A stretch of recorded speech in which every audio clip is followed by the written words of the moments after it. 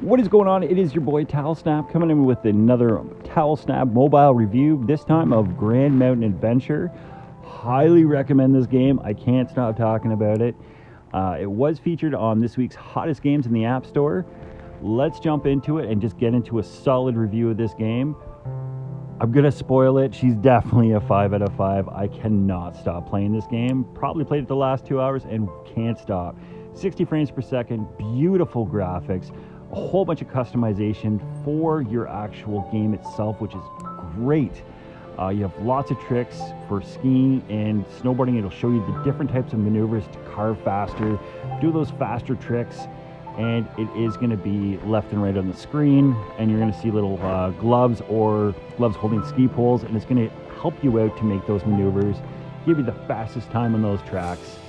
And you can use a joypad or a controller, and that will definitely also give you an advantage. Now, this game features 7 tracks. The free version of the game, it only gives you the 1 track, but it's a real-world open environment. You can ski wherever you want. You don't have to do the tracks or the certain courses that they're offered to you. You can go wherever you want.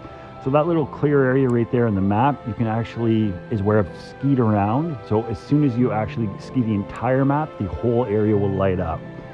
The maps are massive, and this open world, real environment gives you that total feeling of you're actually skiing, you're actually doing something where you don't have to actually, okay, I don't want to do slalom, I don't want to do the ski slope. I want to go out and explore this mountain. It's the best type of action you can get in a ski game or a snowboard game. Definitely identical to the game Steep on PlayStation 4. Love that game, and I would say this is probably one of the first mobile games to actually come so close to that. You can ski across the mountain. There are going to be certain icons and secret paths that are kind of hinted with those little dots on the map. It's going to show you where courses are. You do need ski passes just in order to go ahead and get on to further up the mountain. You can find those by competing in events or actually just going around. You can also find balloons, and with those balloons it'll give you other versions of skis, as well as you can go ahead and get certain things like the telescope, the replay camera, and of course the other one, which is the Flowmaster. Honestly, I can't stop playing this game. The graphics are great. You do compete against other people's scores online. It is not an online player, like a multiplayer game, but you can compete against other people for their high scores. And you are going to race against your ghost when you are on a track. There's a whole bunch of AI all over the game, so you can hit other skiers and stuff. This game is beautiful. It runs flawless, and the worlds are so huge. You cannot go wrong with this game. Overall, my review, there's so much stuff that you can do in this game. I'm so excited to actually just say I love this game.